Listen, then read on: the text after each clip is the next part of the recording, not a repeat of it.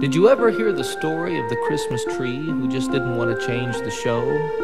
He liked living in the woods and playing with squirrels. He liked icicles and snow. He liked wolves and eagles and grizzly bears and critters and creatures that crawl. Why, bugs were some of his very best friends, spiders and ants and all. Now that's not to say that he ever looked down on a vision of twinkling lights, or on mirrored bubbles and peppermint canes and 1,000 other delights.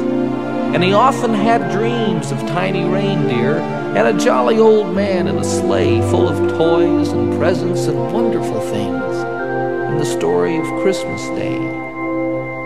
Oh, Alfie believed in Christmas all right. He was full of Christmas cheer, all of each and every day, and all throughout the year.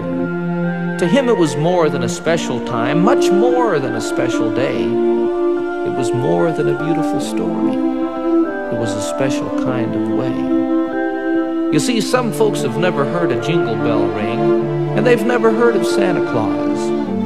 They've never heard the story of the Son of God. And that made Alfie pause. Did that mean that they'd never know of peace on earth, or the brotherhood of man, or know how to love, or know how to give?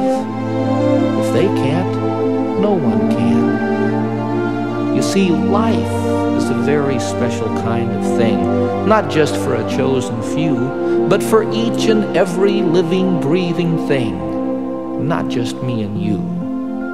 So in your Christmas prayers this year, Alfie asked me if I'd ask you, say a prayer for the wind and the water and the wood, and those who live there too.